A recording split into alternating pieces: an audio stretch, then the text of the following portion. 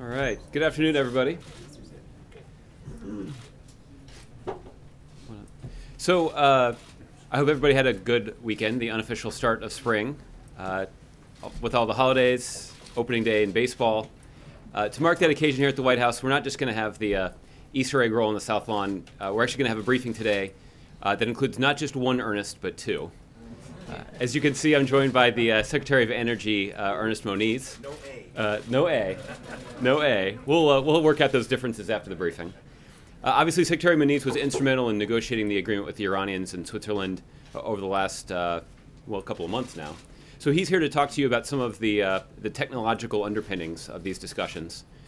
So he'll do a little thing at the top, and then he'll stay for a little bit to take your questions. He's running off to a speech this afternoon. But we'll start with that. All right, Mr. Secretary? Great. Okay, thanks, Josh. Let's start. So, as Josh said, I'll try to work through what are sometimes called the technical dimensions of the agreement in a broad way, and then be happy to take questions. So, first of all, we say that there are four pathways to a bomb in Iran. One is a plutonium pathway through a research reactor, a heavy water reactor. I'll come back to these. Second, there are two pathways to a uranium bomb. That involves the facilities at Natanz and at Fordo. And the fourth pathway is covert activities. So let me just walk through those four and what we have nailed down in the understanding for the final agreement. Let me start with plutonium. In the plutonium pathway, the Iranians will retain a research reactor using heavy water. The following characteristics, however, are critical. Number one, it will be redesigned to have substantially less plutonium production. It will not be weapons-grade plutonium.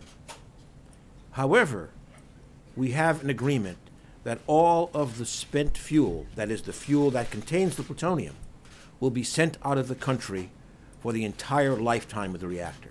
In other words, it will produce less plutonium and it won't stay in the country anyway. Secondly, with regard to the plutonium produced by any other reactor, like Bushehr, there will be no reprocessing to extract plutonium, no reprocessing R&D, no other heavy water reactor for at least 15 years, and any excess heavy water will be sold on the international market. This is a lockdown of the plutonium pathway. Let me turn to the uranium pathways, which involve enrichment. There's been a lot said about they will continue to enrich with 5,000 centrifuges. This is correct, but let me put that in context. We're starting with 19,000, number one. Number two, they will be, in this first 10-year period, allowed to use only their first-generation centrifuge for that. Third, in terms of our key objective of having a so-called breakout period of at least 1 year, what you really need is three numbers together. You need the number of centrifuges, you need the stockpile of enriched uranium. That's going to be reduced from 10,000 kilograms to 300 kilograms. And it will be enriched to only less than 3.7%. Those three numbers come together and say breakout period of at least a year.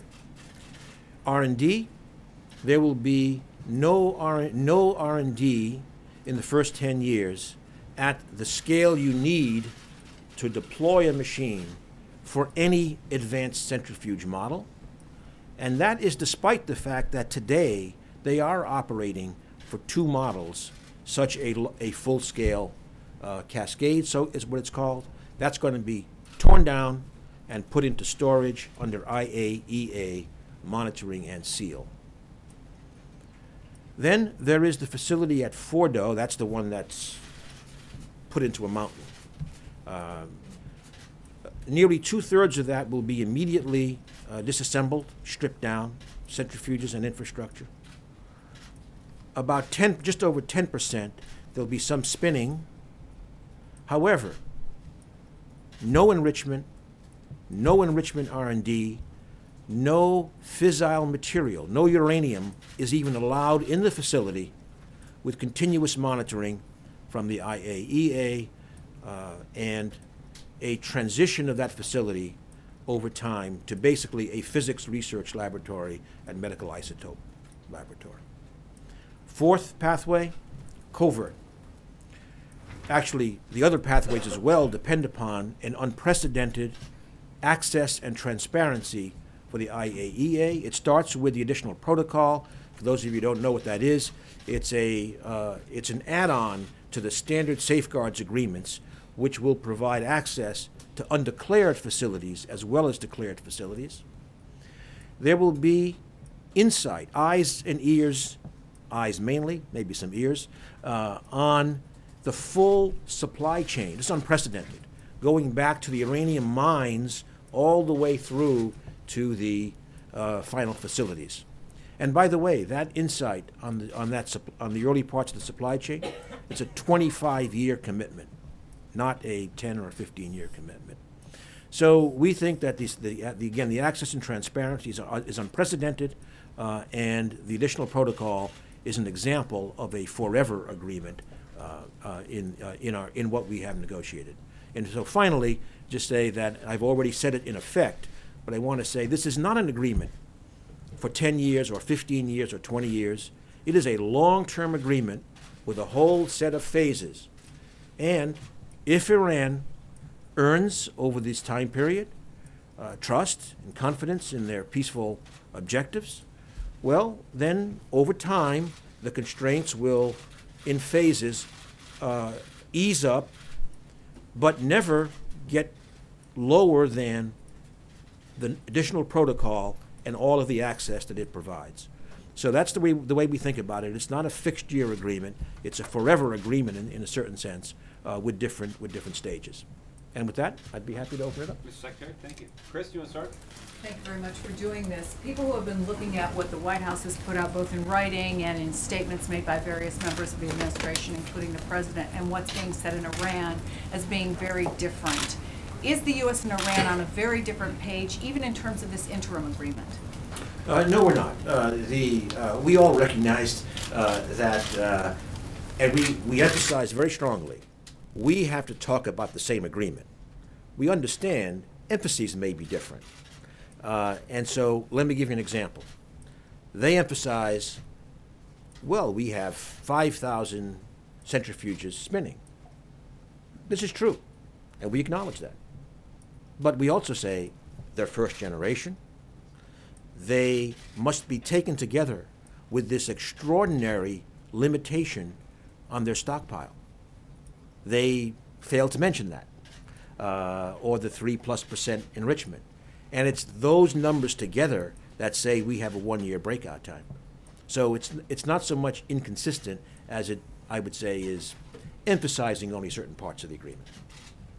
Ed, go ahead. Mr. Secretary, you said that Fordo will be stripped down, but the president seemed to promise the American people something much different in December of 2013 when he said, quote, "We know that they don't need to have an underground fortified facility like Fordo in order to have a peaceful nuclear program."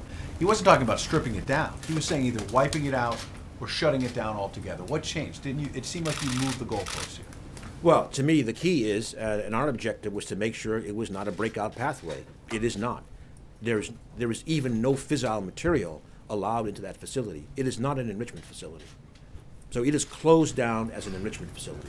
It's remaining open, though, isn't it? You said it's open, but it's as I said, it will down. be transitioning over time to a research facility involving international collaboration. And in fact, those international collaborators will in fact add additional transparency.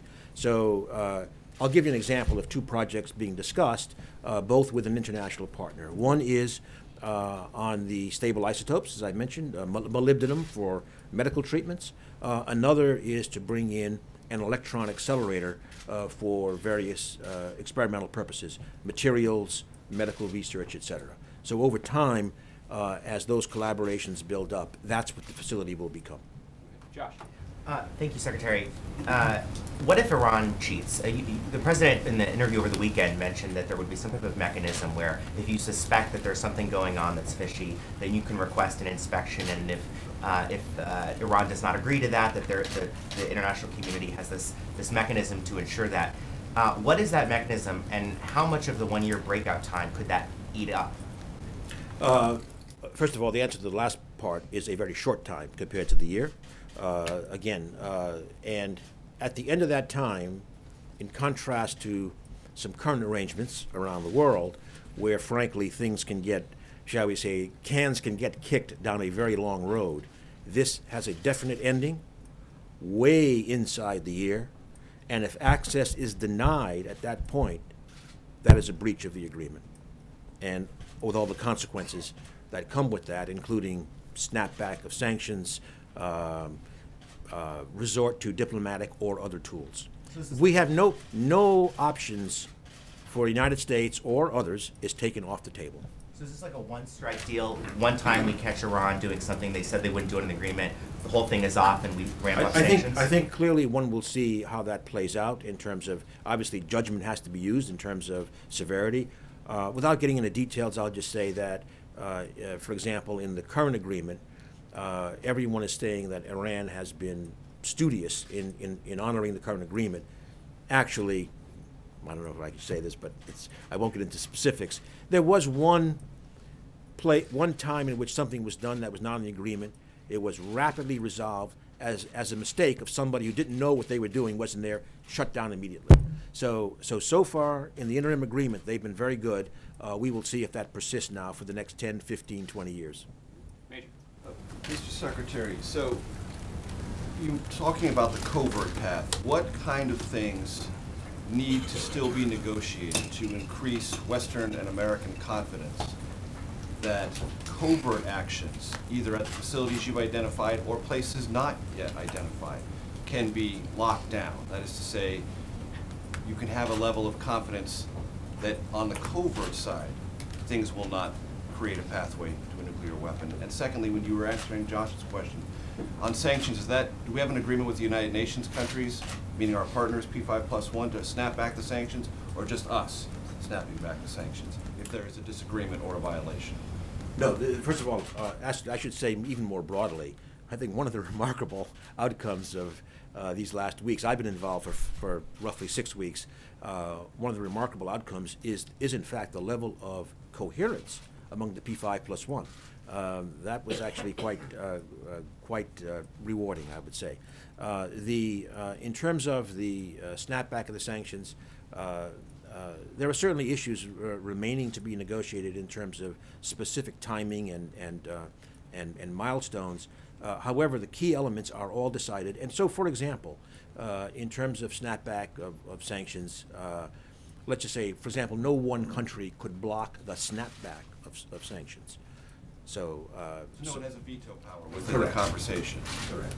So if the majority agree, then they go back. I'm not going to go to the majority, et cetera, but that will be evolving and coming out in time as to what the precise arrangements are. But these are very, very good in terms of our ability, for example, to snap back if called upon to do so, will be there. And the access on the covert side that you get to negotiate, the kind of things you need to achieve between now and July 1st. Those are largely in place in terms of the access, as I mentioned, including unprecedented access in terms of the entire supply chain. I mentioned uranium mines. There's also continuous surveillance of centrifuge manufacturing plants. So it is really quite a strong arrangement. Jim, Pablo. Two quick questions. You said that which I don't really understand, they're going to continue to produce plutonium, small amounts of it, and they'll send it out of the country.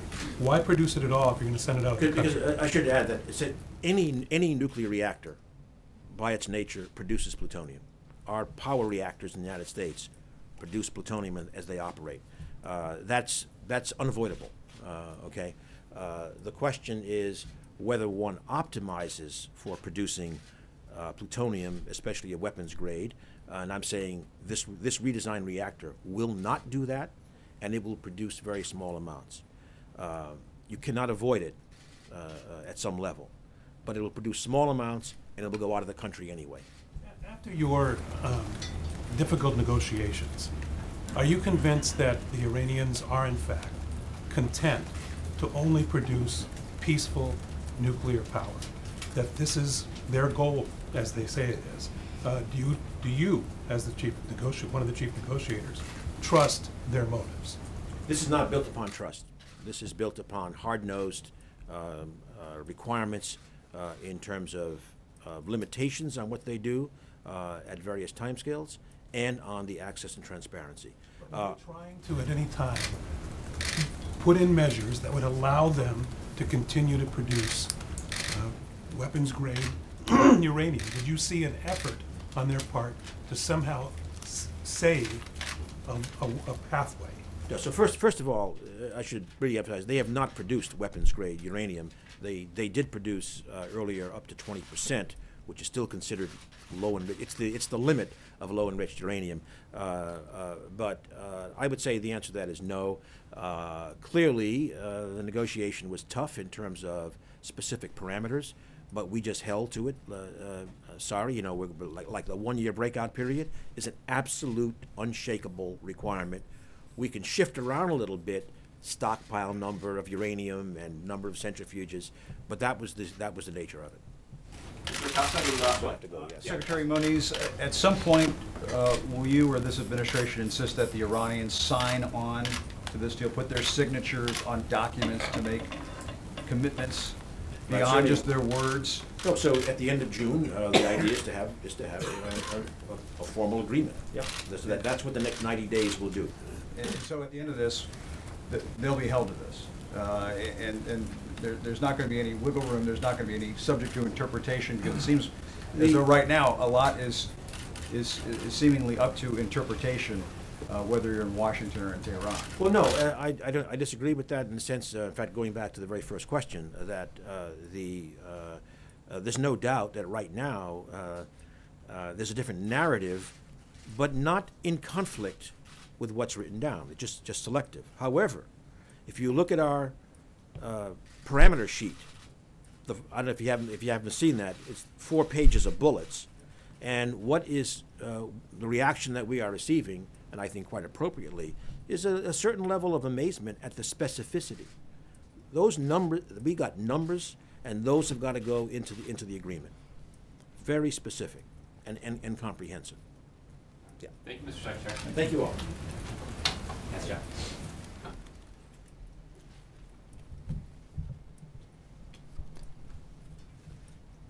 All right. Thanks, everybody. I guess now we're back to our regularly scheduled program here. So, Josh, I'll let you get us started. Thanks, Josh. Sticking with the theme of the day for a minute, Okay. I wanted to ask you about Congress's involvement. The White House has made clear that you're open to having Congress have some way to express their views about this, but the specific proposals put forward by a lot of members of Congress about, voting on a deal, that kind of a thing, the President has rejected. So I'm wondering if you could give us an example of a way that Congress could have a role beyond just listening to briefings from you all, but to actually express whether or not this is something that they approve of or not, that the White House would accept. Well, Josh, I don't want to get into a position of,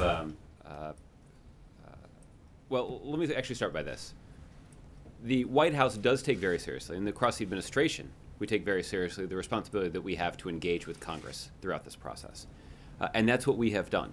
That started years ago when Congress passed tough sanctions against Iran that were instrumental to building an international coalition that put enormous pressure on the Iranian economy. We believe that is what we believe led to Iran sitting down at the negotiating table and actually engaging in conversations that were constructive.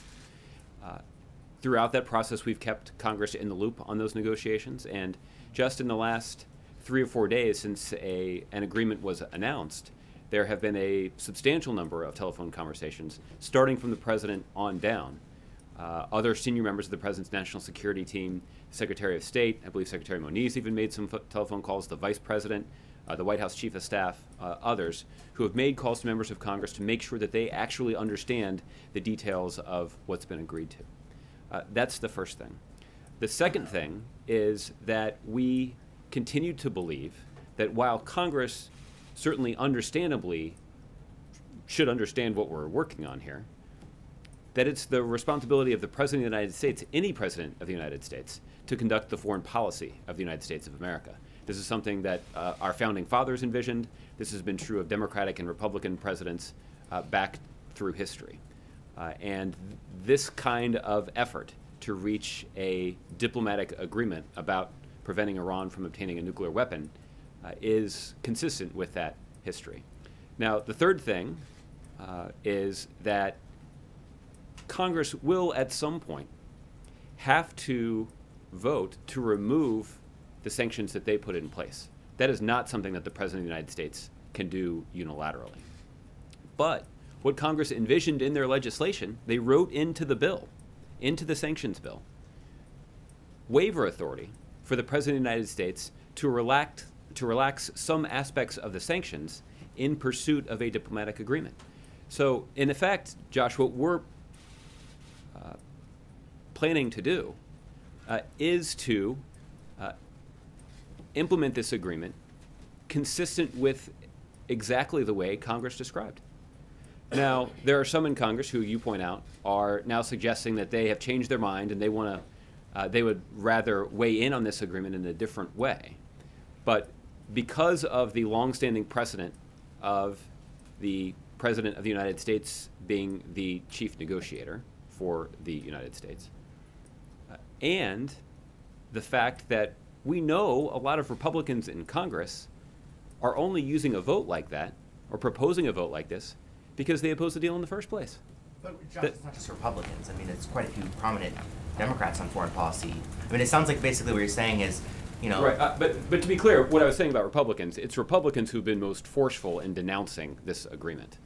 And it is, those are the people that I'm referring to when I say that they're trying to use this vote as cover to just try to undermine the agreement. You're right that there are other Democrats who have spoken up saying that Congress should have the opportunity to weigh in on the deal. And what we have said is, look, it is clearly within the purview of the President of the United States to conduct foreign policy, and we do believe that Congress should play their rightful role in terms of ultimately deciding whether or not the sanctions that Congress passed into law should be removed. So it sounds like what you're saying is, you know, Congress's role in the meantime is to be briefed and kept up to date about this, and eventually... A responsibility that we take seriously. Right, and eventually to vote to remove sanctions if things go according to plan. And if they decide they don't want to remove the sanctions, it actually doesn't matter because the president already has authority under the existing sanctions to waive them by himself. I mean, is that an accurate synopsis of the role that you see for Congress? Well, I would just tailor the last part of what you said, because this is important as well, that we would envision a scenario where after Iran has already demonstrated sustained compliance over a long period of time, then we would contemplate a situation where we would dismantle the sanctions architecture that did apply so much pressure to the Iranian economy. So, and that is something that only Congress could do. I don't want to speak for the Iranian regime, but presumably that's something that they would like to see. They wouldn't just want to see a waiver, they'd actually like to see that sanctions architecture dismantled. So, and I think for understandable reasons. Frankly, because they know that as long as that sanctions architecture in place, the president, with a stroke of a pen at a moment's notice, could snap those sanctions back into place. And that is part of what, again, that is part of what Congress originally envisioned when they passed sanctions legislation. It's also part of what this administration envisions for holding Iran to account. Because we have said that if we detect, based on the intrusive inspections plan that we have for Iran's nuclear program, if we detect that they are deviating from the plan, then we can, at a moment's notice, snap those sanctions back into place. And on one other topic, as you probably saw, Rolling Stone has retracted the story that they did about some rape allegations at the University of Virginia. I'm wondering if the president is concerned that the revelation that that story really didn't hold up to scrutiny could discourage other victims of sexual assault from coming forward with their stories. Well, that certainly is a concern that has been expressed by a large number of advocates about this story. What I can tell you is that this is an issue that the White House has been focused on long before anybody had heard of this Rolling Stone story. That you'll recall back in April, the president and the vice president together established a White House task force to combat sexual assault, particularly with a focus on college campuses.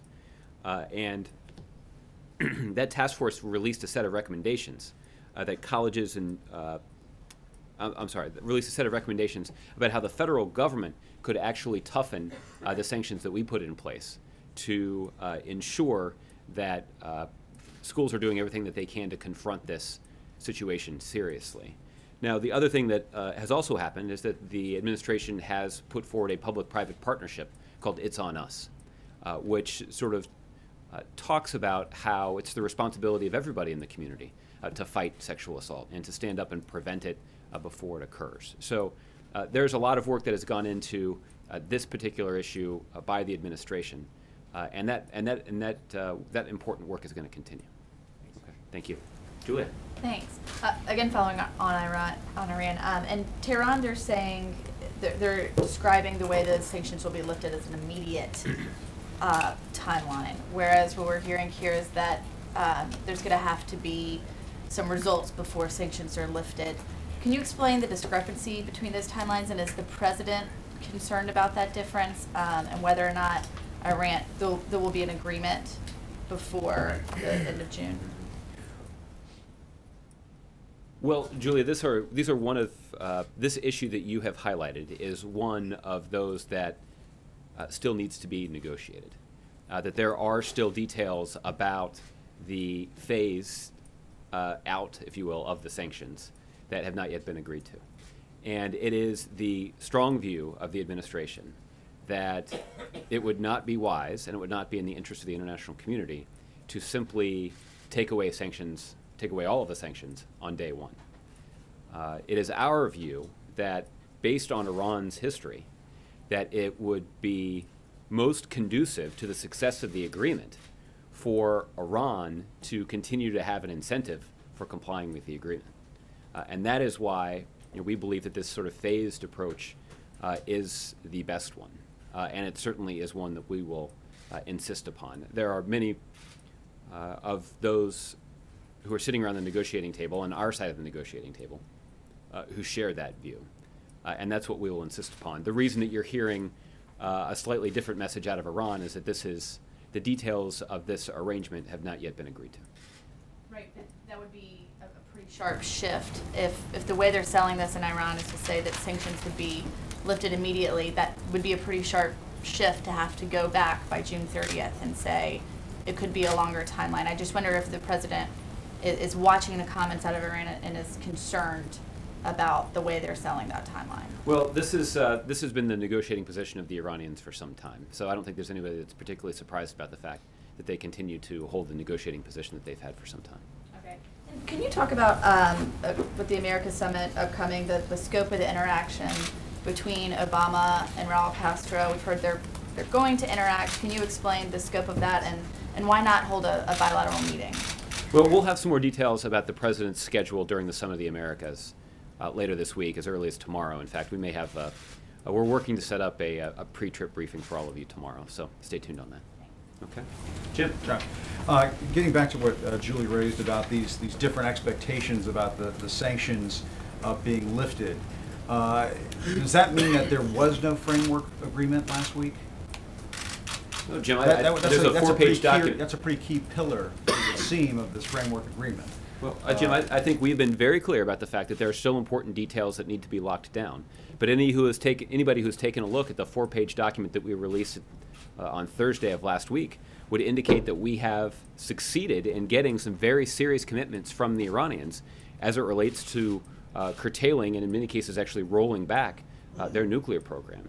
And that is why the steps that have been taken so far have been incredibly important, but this deal is not done yet, and it won't be done until all of the details are locked down, hopefully by the end of June. It sounds like what was decided by all sides was just, okay, let's go out and have an announcement, even though this very key pillar, almost the backbone of the framework. I mean, is a quid pro quo. Here's right? the way to look at this, Jim.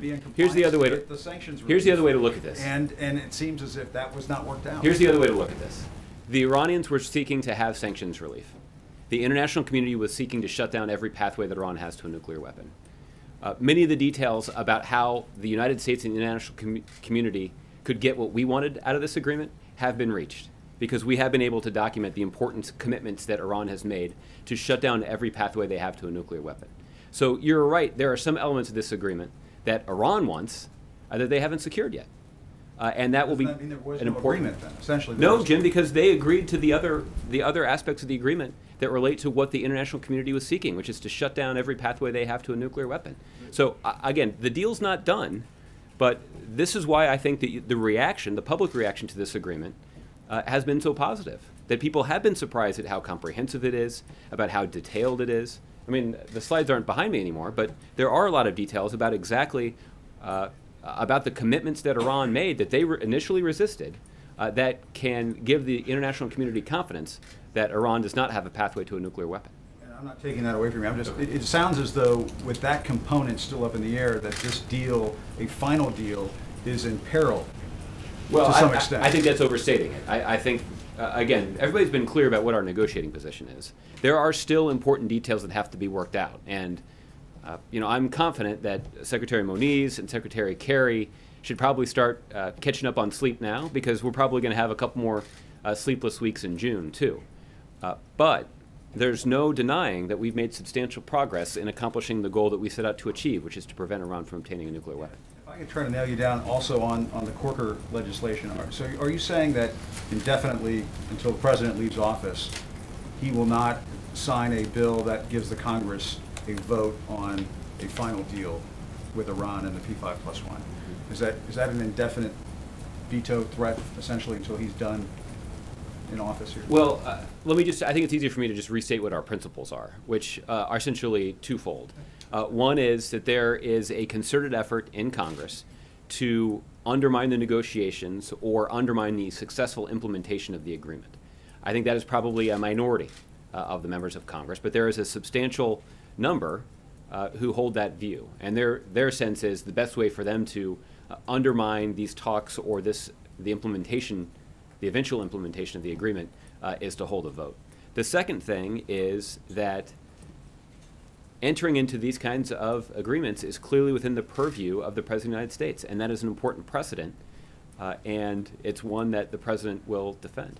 Gotcha. And it sounded as though in the New York Times interview that he may be open to some sort of non-binding vote. If the Congress wanted to have a say in a non-binding fashion, that seemed to be something that he could live with. Well, I think what the President indicated is that he takes Chairman Corker at his word. Chairman Corker is somebody who is, I think, engaged in this process in a pretty principled way.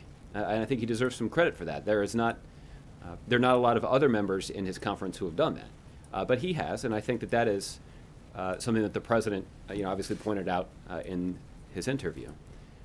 What is also true, though, is that the President continued to be definitive about these principles. And I think the President was, in an aspirational way, suggesting that we're going to engage with Congress, particularly those members of Congress that have done so with, in a principled basis. And we're open to conversations with them. But on our two principles here about protecting the presidential prerogative and preventing the implementation of the agreement, we're going to stand firm. Okay. All right, Jordan. Thanks, Josh. To follow up on Corker, what is the end goal, I guess, for engaging with these members? It seems like Corker isn't backing away from the verification bill, but would the White House be, trying to establish a relationship with him, maybe to stop a sanctions bill or something worse that could come down the pipe? Well, we're certainly going to be engaged in serious conversations with a wide range of members of Congress, and I know that Chairman Corker has already heard from senior White House officials about the agreement, and I would anticipate that in the days and weeks and months ahead, we're going to continue to stay in touch with him on this. Has the President himself phoned Senator Corker? I don't have any additional presidential level phone conversations to tell you about. As you know, the President called a number of world leaders as well as the four leaders in Congress, the highest ranking Democrat and Republican in both the House and the Senate. I don't have any calls beyond those to tell you about. Okay. Justin? First, I just wanted to loop back to this question that it still needs to be negotiated, whether or not, I like your Royal Cup. Well, look, it's opening day. Yeah. Product placement. That it still needs to be negotiated. And I guess to go back to Jim's question, seems like a huge issue that should have been settled at this point. So whether it's phased or not, has the U.S. made clear to Iran that it will not accept an agreement where sanction relief is not phased? I assure you that the in the same way that you all seem to have a very clear understanding of the Iranian negotiating position, I can confirm for you that the Iranians have a very clear understanding of what we will insist upon in the final agreement. So I mean, can you explain to me then, and I know that you're the U.S. president's spokesman and not the Iranian one, but Sure. he and you That would guys be a have, tough job. Yeah, you guys have described under the kind of tough political situation that he's operating in, and especially that the motivation here is to provide sanctions relief Right. to the Iranian people. I don't understand why he would be lying about the possible outcome of a deal if you guys have made clear that you will absolutely walk away from a deal that doesn't have. No, I don't want to leave anybody with the impression that I'm suggesting, again, that the Iranian regime is somehow lying about this aspect of the negotiations. I'm not saying that. What I'm saying is that it is clear what their negotiating position is. So they think you're lying. They think that you're willing to capitulate. Well, again, you'd have to ask the President Rouhani spokesperson that. But what I can tell you is that we've been very clear about what our negotiating position is. And let me try to explain it to you in one other way, which is that the crux of this agreement was determining what sort of commitments Iran would make to shut down every pathway to a nuclear weapon. That was where the negotiations started. And then from there, you get to a place, once we have secured these commitments, you get Iran into a position which says, now that we've committed to doing all of these things, when are we going to start talking about what we want? And the point is, you can't start talking about relieving sanctions until we have reached definitive agreements about how we're going to shut down every pathway they have to a nuclear weapon, which is to say one has to come before the other. But that is different than what you guys have said before, in that before you said we're not going to relieve sanctions until they take concrete steps. Mm-hmm. Now what you're saying is we would start relieving sanctions as long as we've got an agreement No. on taking steps. No. What I'm saying is I'm talking about in the context of the talks, right? That if you sit down at the negotiating table, the item one on the agenda at the negotiating table was not and could not be sanctions relief, because sanctions relief would only be offered in exchange for significant commitments from Iran about curtailing their nuclear program. So the focus of the negotiations for more than a year now has been on what steps Iran is going to take, what commitments is Iran going to make to shut down every pathway they have to a nuclear weapon, right? That's where we have to work all that out first, and then we can get to the question of, well, then once you have established what steps they're going to take, then you can start laying out what steps will be matched with which sanctions relief. And so this is just a sequencing argument. But our view on this, just to go back to your question, our view on this has not changed. We are going to see specific commitments and follow-through from the Iranians as a part of our sort of phase down of sanctions relief. And it will not change. So you guys will walk away from a deal before it will phase. not change. And then one last thing on the sort of congressional side of this. I want to talk about your message to Democrats right now. You kind of independently in the briefing keep bringing up that this is a partisan effort on the part of Republicans. Is that the argument that you're making to Democrats, especially sort of the Democrats that are getting close to the veto-proof limit on this Corker legislation? Well, I think my view is that there are a number of members of Congress that have considered this in a principled way. And those are members of Congress with whom we can have legitimate conversations about our efforts to try to prevent Iran from obtaining a nuclear weapon. There are a substantial number of members of Congress, all of them Republicans as far as I can tell, who have engaged in an effort to just undermine the talks from the very beginning. The best example of this is Senator Cotton sending a letter to the leaders of Iran suggesting that they not negotiate with the President of the United States. That is a clear, transparent effort to undermine the talks in the first place. Now, fortunately, that effort, at least on this go-round here, has not succeeded. But I think when I'm talking about people who aren't taking a particularly principled approach here, right? The suggestion is that some of those members of Congress who have no interest in an agreement are suggesting, well, Congress should have the opportunity to weigh in on this. They're not saying this out of some sort of effort to protect their institutional authority in Washington, D.C. They're saying it because they want to kill the deal. That's their goal. There's a whole set of other people who do, I think, have in their own mind, at least what they consider to be legitimate questions, at least, if not more, about the institutional prerogative of Congress. And this is akin to the kinds of debates that we have on a wide range of issues. We're having it on immigration right now, in fact, right? What authority is delegated to Congress and what authority is delegated to the executive branch. And those are the kinds of agreements, while occasionally the source of some friction in Washington, more often than not lately, they're also the kinds of agreements that we feel like we can work through.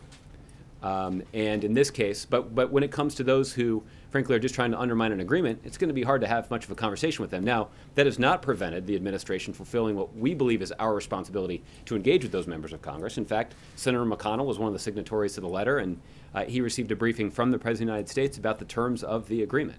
So we're going to hold up our end of the bargain here. But the lines that we have drawn are firm, and we're going to stick to them. Just to put a finer point on the question, then I'm done, I promise. When you're talking to somebody like Chuck Schumer or Bob Menendez, is your argument merely, or is your case for why they should not back this legislation merely, this is a strong deal on its merits, you should kind of look at it in that context, in a national security context? Or are you also making the point, Republicans over here are just trying to undermine the president?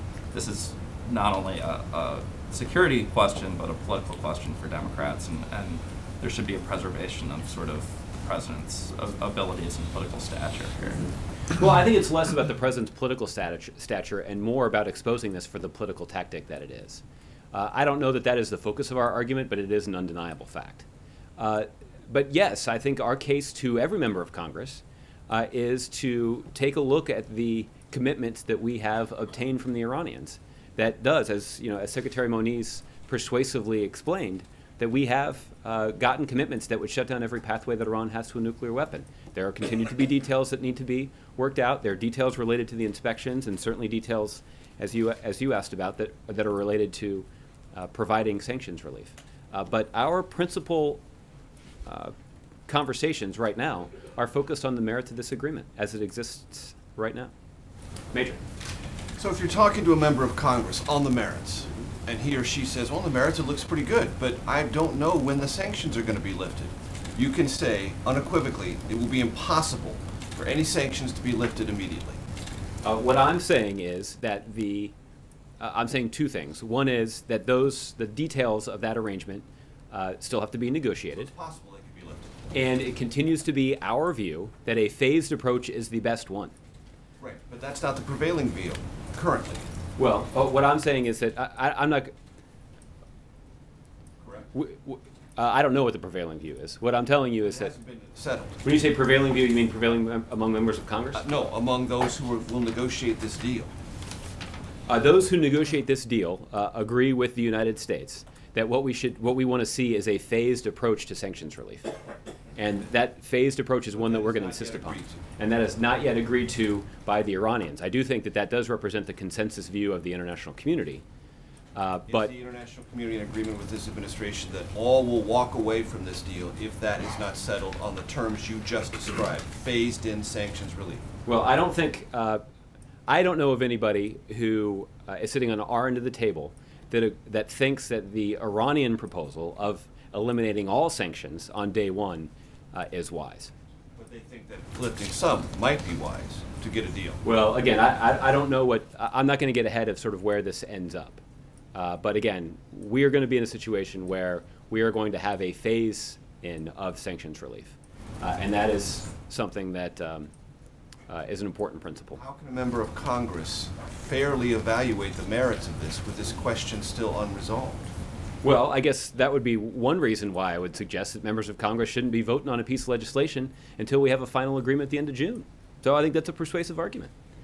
Once June arrives, then we'll have an opportunity to look at the details of the agreement, and we can have further conversation about it. So the idea that you would have, as a member of Congress, misgivings because the question of lifting sanctions is unresolved is not, to your mind, justification for asking Congress to approve it. It's justification for Congress sitting on its hands and doing nothing. No, what I'm suggesting is that Congress should play their rightful role in this process, and the President of the United States should play his rightful role in this process. The President will be the one that is on the international scene conducting foreign policy. This is the way that it was envisioned by our founding fathers, and based on the terms of the interim agreement that was reached and released at the end of last week, we're establishing a pretty strong track record here. I can certainly understand members of Congress being interested in understanding what the final agreement looks like. That's precisely the reason why, A, we believe they should not be voting on legislation between now and June, and B, it's also why this administration is committed to making sure that we're sharing the details of the final agreement once we have one. You said the administration will not execute its waiver authority within the congressionally authorized sanctions for a long period of time. Can you define that? Well, I think what I have said is that we did. That's what you said just a few minutes ago. Well, I think what I said was, and if I did, then let me correct it, which is, I think what I've said is we believe that Congress should not vote to remove the architecture of the sanctions regime until Iran, over a long period of time, has demonstrated their compliance with the agreement. When will the administration use its waiver authority? In the interim, the president would use the waiver authority that Congress has given him. When? Well, again, this is what has to be negotiated with the international community and with the Iranians. Could it be immediate? Well, I'm not going to get ahead of that. It could be then. Well, I'm not going to get ahead of the ongoing negotiations. And frankly, at this point, they're not ongoing. Everybody's taking a well-deserved break. But by the end of June, we will have to sort of work out this question of what sanctions relief is going to look like. The Iranians are insisting that every sanction should be removed on day one.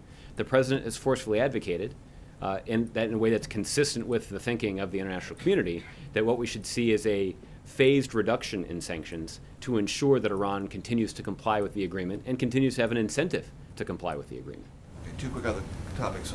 There's a huge drought in California. There is legislation in the House that this administration has already promised to veto about opening up the San Joaquin River Delta to provide more water to Central California, which is, as you well know, is a large supplier of American-grown fruits and vegetables.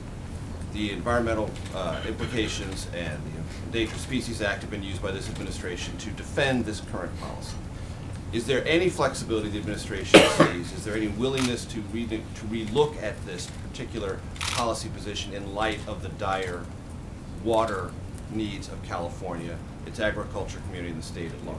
I don't have any changes in policy to share with you at this point. There are a number of steps that the administration has taken to try to meet the needs of the people of California. You're not going to evaluate anything in the new. Well, I don't have anything to announce on that from here, but I can tell you that there's already $100 million in livestock assistance that's been made available to producers in California who are being affected by the drought. $60 million for food banks to assist families who, particularly those who rely on the agriculture sector to provide for their families. $15 million for farmers and ranchers who are trying to implement some water conservation practices on their land. So there are a number of things that this administration has already taken to try to meet the needs of those who are suffering from. Before the 25% mandatory restrictions the governor of California put in place. Yeah, and again, are you saying that those steps are responsive to the current crisis that California is in? What I'm saying is that we're going to continue to be in touch with California as we have been for some time based on steps we've already announced. Josh, going back to Iran, I felt like you were getting somewhere with Major because you're saying something reasonable that why would Congress vote before there's a final agreement? Why would there be a vote by the end of June? But then, by your logic, why not agree to a binding up or down vote by Congress after you have this deal? Because, Ed, it's reaching an agreement like this with the international community and Iran has, for generations, been clearly within the purview of the President of the United States. This is presidential authority that's been wielded by both Democrats and Republicans throughout history.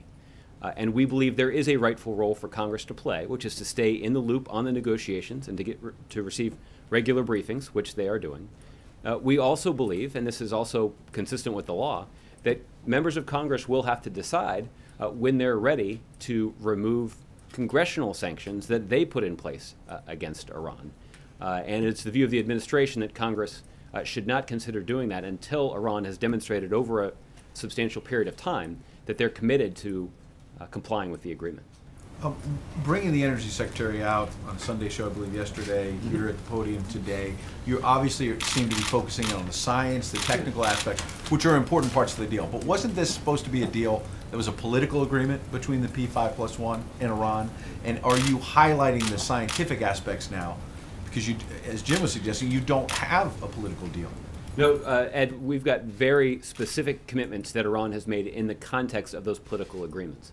And to help you all understand the significance of those political commitments that have been made, we brought the essentially the highest-ranking scientists in the United States government to help you understand why those political agreements are so important to the science that's guiding these negotiations.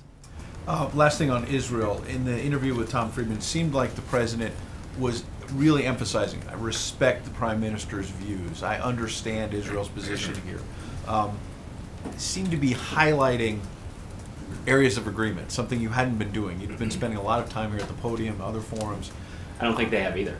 Well, okay, fair enough. But Right. your approach, my question is about, again, just as we were talking earlier about other countries, we can ask Yeah. them about that. Okay. But I'm asking about your approach. Sure. And it seems to me that it's changing. It seems to me that the president is now, he's not highlighting the differences, I guess, the way he was just a week or so ago at that news conference. He's highlighting where there are areas of agreement. Is this a deliberate attempt, as you sell this, try to sell this deal, to maybe reach out to Israel a little bit? Well, Ed, I think this is a deliberate attempt to make the case to individuals who are concerned about the security of Israel that going along with an agreement like this that would prevent Iran from obtaining a nuclear weapon isn't just in the best national security interest of the United States, which it is, it's also clearly in the best interest of the nation of Israel. And that's certainly what the president believes, and that will be an important part of our case moving forward. Okay, Chris. So there's no bill that could be offered, some sort of accommodation that suggests Congress is getting its proper oversight role and the administration gets to conduct its foreign policy, that you could see the administration signing off on before June 30th? Well, I wouldn't be in a position of sort of ruling out hypotheticals like that, but certainly the legislation that's being most actively discussed on Capitol Hill right now is the legislation that Senator Corker has put forward. And again, I'll mention that Senator Corker is somebody who has considered this issue in a very principled way, but in this fashion we have a pretty strong disagreement with him because in the mind of the president it could potentially interfere with the ongoing negotiations that are slated to continue through June. It also could interfere with the ability of the United States to implement the agreement successfully. And it does interfere with a scope of responsibilities that's clearly within the purview of the President of the United States. So we've made clear about what our differences are with the piece of legislation that's been most actively discussed on Capitol Hill. Understanding that Corker legislation is exactly what you say, the most talked about piece of legislation, are there ongoing negotiations with members of Congress about some sort of other legislation that could be put forward before June 30th? Well, right now Congress is on the second week of their spring recess, and what we have done over the course of the last 4 or 5 days is reached out very aggressively to make sure that members of Congress understand exactly what Iran has committed to do in terms of curtailing and in some cases rolling back the scope of their nuclear program. We believe that those changes do succeed in shutting down every pathway that Iran has to a nuclear weapon. And the focus of our conversations right now has been on the merits of this agreement, principally because, as sort of Major alluded to, we want people to consider, or we want members of Congress to consider possible action based on the merits of the agreement. And we're confident that if they do, that they will respect the purview of the President's authority. I ask because that there are members of Congress, including Senator Cardin, who have suggested that they would like the White House to be in conversations with the White House or are in conversations with the White House about some sort of interim piece of legislation. Is that not happening? Well, I can tell you that the White House has been in touch with a substantial number of members of Congress, including Senator Cardin.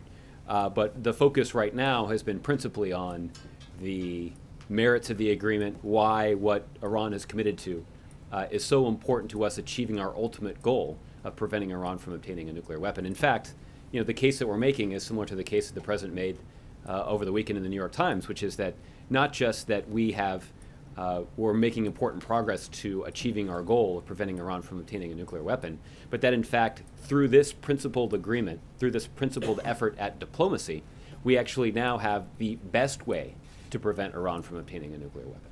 Can I ask you to sort of put into context this set of what you call substantial number of conversations with Congress or very aggressively talking with members of Congress? How intense is the lobbying? Where would you put it in terms of this administration and how difficult is this push? Well, again, right now, the focus of these conversations is on the merits of the agreement. And frankly, those conversations have gone well. That I think that the kind of public reaction that we've seen to the agreement is consistent with the kind of private reaction that we've gotten as well. That members of Congress, even those who are following this very closely, I think were pleasantly surprised at how detailed the commitments were, about how comprehensive the agreements were.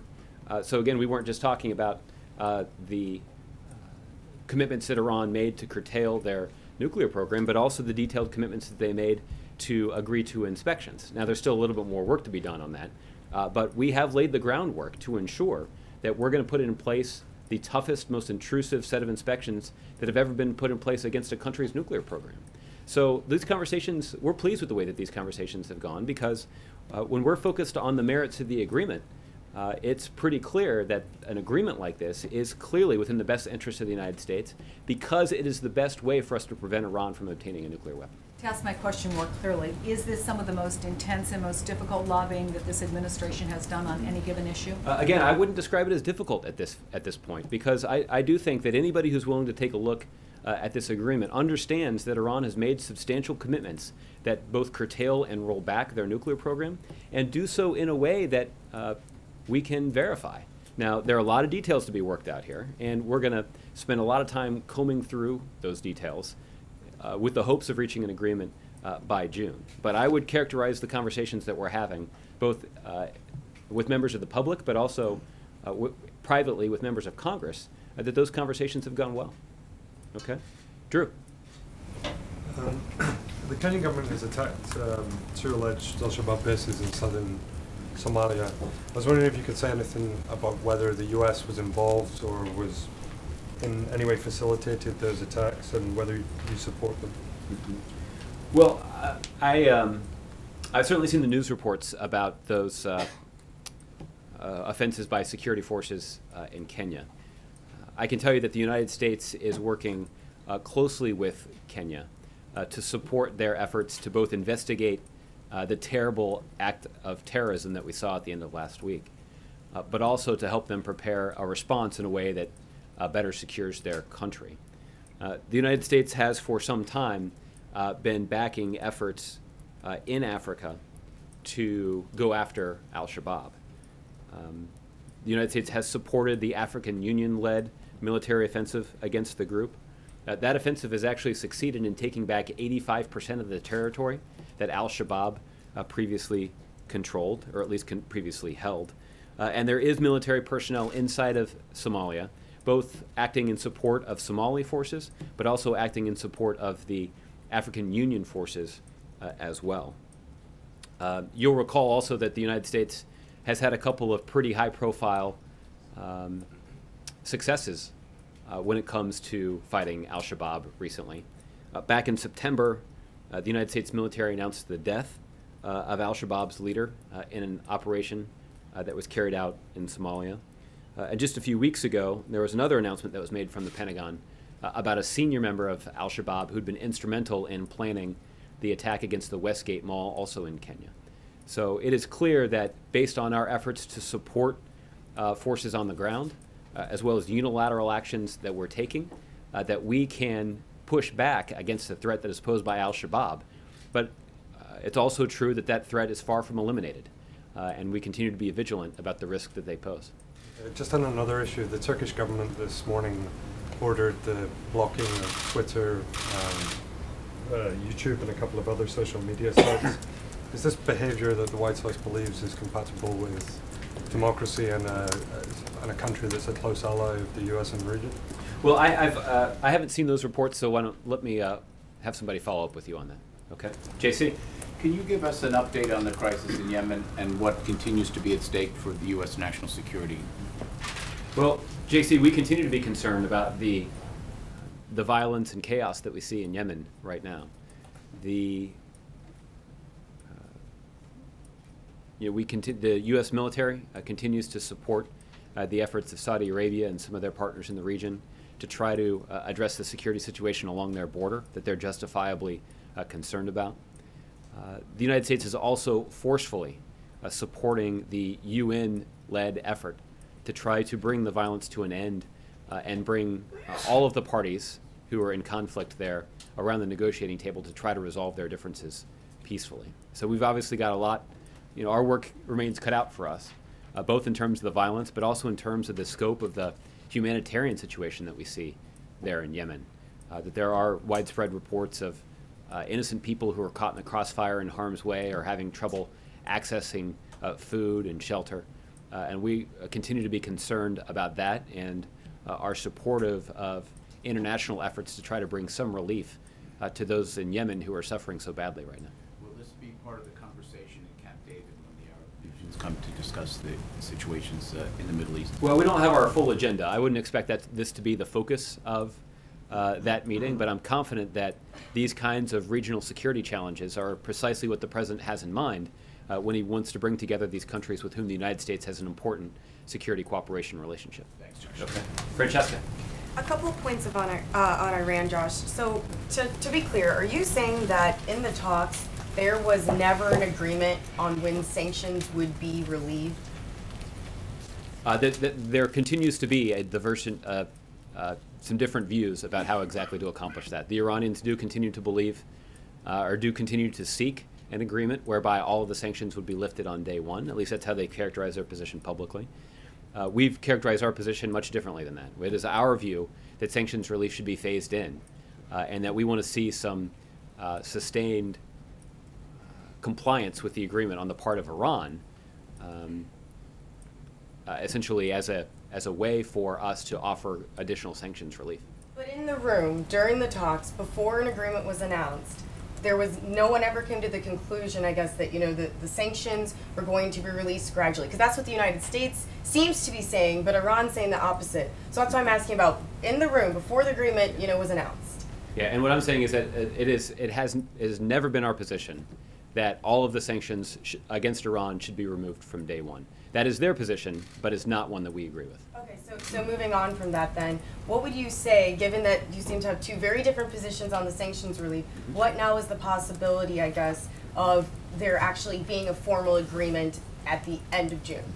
Well, I don't want to put odds on it from here. I can tell you that based on the fact that we have reached this interim agreement that we announced at the end of last week, that certainly improves the odds that we're likely to reach an agreement, because the kinds of commitments that we sought and received from the Iranians were substantial.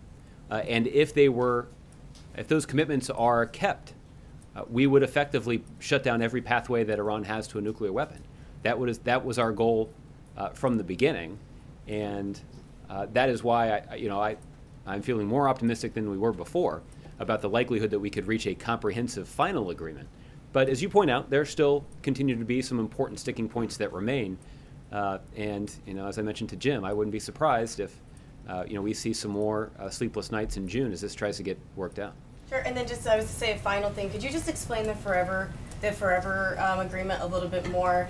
Because he said it's not on fixed deadlines, but there seem to be fixed deadlines in there. So how is it a forever agreement? And that's all I had. The forever agreement essentially refers to ensuring that Iran lives up to the commitments that are put in place by the IAEA in the form of these additional protocols.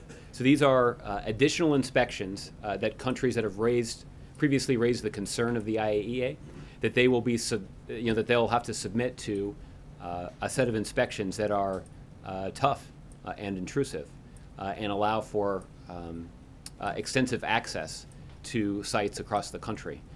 This additional protocol is in place in a variety of countries. It would be put in place under the terms of this agreement in Iran with no end date. That essentially those additional protocols would be in place in perpetuity. Okay, Jim. Okay. Maybe a little fun with opening day. When the president announced on December 17th a new era in the relationship, it was thought that the easiest thing to do would be to open up the embassies. And here we are 3 months later, and there's still no visible progress from either side. What's the holdup? Why have the embassies not been open? And do you expect them to be open before the president has a chance to meet with Raul Castro in Panama? Well, I don't have any news about the president's schedule while he's in Panama at this point, but there have been diplomatic conversations over the last 3 months, a number of them, about this precise issue. And I wouldn't want to get into the details of those private conversations, but it continues to be our view that we're hopeful that we'll be able to take the kinds of steps toward normalizing our relationship with Cuba that would include, sort of along the process of doing that, that would include the opening of embassies in this country and in Cuba. Is the White House, is the president disappointed that it's taken this long to really just get some technical things taken care of that would allow the embassies to open? Well, Jim, I think the president is understanding that when you have a country that has essentially been ostracized by the United States for 5 decades, that it's going to take a little bit of time to reestablish some trust and to reestablish a basis to make these kinds of agreements. And so, and when you consider the 50-year history between our two countries, 3 months doesn't seem like very long. Do you think that the reason why Cuba has not been perhaps more cooperative in this diplomatic issue of the embassies is because they're waiting for the terrorist list to be taken off the terrorist list? Is that the holdup, and is that going to happen soon? Well, that is something that continues to be reviewed by the State Department, and they have a process whereby they consider these kinds of terrorism designations, and they're running the proper process over there as they should be.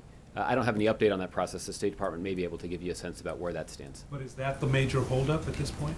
Well, again, I wouldn't want to characterize the private conversations that are ongoing, but we know that is a priority for the Cubans, and it's one that we are actively working on over at the State Department.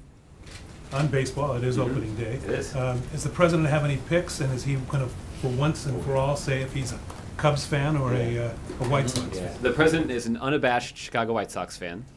That causes some tension when I'm around because they're in the same division as the Royals. But the president is, as he should be, exceedingly optimistic about the chances of the White Sox making the playoffs this year. But this year the White Sox are actually facing off against the Royals on opening day, so maybe we should wager a bet or something.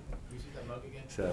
Now, as a former Chicagoan, last night the Cubs were on television, national TV, and they had that atrocious left field scoreboard there. Does the president have any concern that this Wrigley Field, this shrine of baseball, is being changed? Yeah. Well, I caught a little of the game last night on television too, and there's also a friend of mine who was texting me from the ball game last night, and he was shivering through it, but really enjoying it. Even he was surprised at how different the stadium looked in person. But I'll leave it to others to debate the merits of that very sensitive topic of importance to the people of Chicago. Thanks, Julie. Josh. Go ahead. I hate to shift gears from that, but just back on Iran for a second. I wanted to clarify one thing first that Secretary Moniz said at the end. He said, we've got numbers and those have got to go into the agreement. So is it the position of the administration and the president now that the numbers that we have seen that he's presenting to members of Congress that you're all pointing to as evidence of the Iranians' commitments will not change in any final agreement, that those are amounts and dates and measures in terms of the facilities in Iran and whatnot that will not change in the final agreement? The things that we have laid out on that fact sheet that we distributed on Thursday were commitments that Iran has made. What Secretary Moniz was referring to were essentially the details that back up those numbers and ensuring that we understand and that we agree on exactly what those numbers are that sort of underpin the broader agreement is incredibly important and will be the subject of extensive negotiation between now and June. And that's so when he was talking about the numbers still need to be worked out, that's what he was referring to. Well, he was saying that the numbers that he's presenting will not change. That's what he was saying. Not that they still need to be worked out, but the numbers that he was giving us with regard to the amount of fuel that's being enriched and the amount of centrifuges being run and those sorts of things will not change. Those are specific commitments. Those are specific commitments that the Iranians have made at the negotiating table in front of the international community. Now, what's also true is to verify. What's also true is that to ensure that Iran lives up to those agreements and to make sure that we all understand what's been agreed to, there are details behind those top-line numbers, and those details will be the subject of extensive technical conversations that will take place between now and the end of June. So the top lines are the top lines. The top lines reflect commitments that the Iranians have made. And then on Congress's role, you mentioned several times that the president feels that Congress should not take action, take a vote of any kind before June 30th. How much of the message that you're delivering and he's delivering to members of Congress has to do with buying time for the talks to end. Might his position on a vote by Congress change if we're talking about after the deal is finalized rather than before the details that you're talking about have been worked out?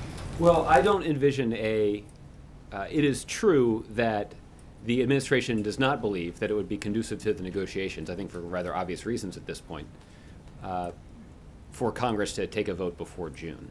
But even after June, this principle that we have about the appropriate purview of presidential authority and the need to be able to follow through on the implementation of the agreement will continue to be bright lines for us.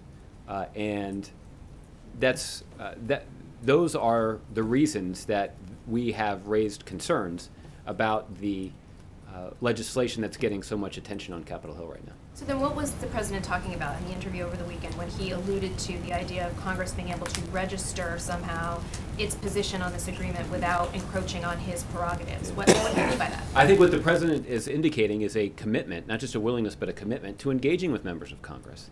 And that there are members of Congress that are pursuing this, a discussion of these topics in a principled fashion, and like Senator Corker. And the president is interested in engaging with them to talk about to talk through these issues. And that's why we've been keeping them in the loop on the conversations all along. It's why we have worked so hard to make sure that as many members of Congress as possible have gotten a detailed accounting of what Iran has committed to so far. And we're going to keep those lines of communication and that engagement open. Okay. Thanks, Josh. Sarah, I'll give you the last one. Thanks, Josh. Over the weekend, Senator Feinstein on one of the shows said that she didn't want to come down with a final position on the Corker bill because some changes might be made to it. It's stipulating that the White House feels that this is politically motivated by some and that this is in the purview of the president. Is the White House asking Congress to make any changes to the Corker bill? Well, our position right now, Sarah, is that we do not believe that Congress should be in a position where they are going to vote on legislation prior to June that could interfere with the talks. And we would not envision a scenario where we would go along with any sort of congressional action that would undermine the president's authority, particularly when it comes to successfully implementing an agreement, assuming we can reach one by the end of June. And that is a principle that is important both for the precedent that it would set, but also important when it comes to implementing an agreement that has significant consequences for U.S. national security. That if we are able to reach an agreement around the negotiating table where Iran does agree to move forward on all the details related to shutting down every pathway to a nuclear weapon and cooperating with the most intrusive inspections that have ever been put in place against a country's nuclear program, we want to make sure that's an agreement that we can implement. And the reason for that is simply that would be the best way for us to prevent Iran from obtaining a nuclear weapon. That's an important goal, and we want to make sure that if an opportunity is presented to achieve that goal in the most effective way, we want to be able to seize it. So the White House is not asking for any changes? Well, the White House is very clear about what our position is on this, and I acknowledge, again, that there are some members of Congress, even on a principled basis, who disagree about that. But one of the things that I noticed is obviously Senator Graham is somebody that disagrees with the administration on a number of issues. And I've made this observation about Senator Corker before. Previously, we've seen a number of members of Congress, including Senator Corker, criticize the previous agreement, the Joint Plan of Action that was put in place in November of 2013. What we're now seeing from a number of members of Congress is that the Joint Plan of Action should just remain in place. So the fact is, you have Republicans who were previously adopting the position that they were criticizing this Joint Plan of Action before it was reached. That Joint Plan of Action was agreed to and implemented, and a little over a year later, members of Congress who'd previously criticized that agreement before it even came into effect are now suggesting that that should be the enduring policy of the United States of America. So I guess my point is that maybe they should just wait till June. Because this way they can sort of save themselves from having to criticize an agreement that they later support, that they can just wait till the agreement is reached, evaluate that agreement on the merits, and evaluate whether or not, based on the commitments that we've received from the Iranians, and based on the scientific insight provided by people like Secretary Moniz, whether we have accomplished our goal of shutting down every pathway that Iran has to a nuclear weapon, and done it in a way that we can verify. And last question, before this last round of negotiations ended, you said nothing is agreed to until everything is agreed to. But I hear you saying now, well, we got an agreement in our pocket about what Iran is going to do with its nuclear material, but we haven't agreed on the sanctions. So is anything really agreed to? Yes, Iran has made specific commitments that were detailed in the document that was circulated at the end of last week. And the truth is, the other thing that we have committed to is, in exchange for Iran's compliance with the agreement, we've committed to offering sanctions relief. The question really is about the pace of that sanctions relief, and Iran believes that that sanctions relief should be granted immediately. The position of the international community is that sanctions relief is something that should be provided on a phased basis, and that is that description of our position is one that, admittedly, leaves open a lot of questions about what the details look like. And that's something that we're going to spend a lot of time working on between now and the end of June. Okay. Thanks, everybody. Happy Monday. Thanks, Josh.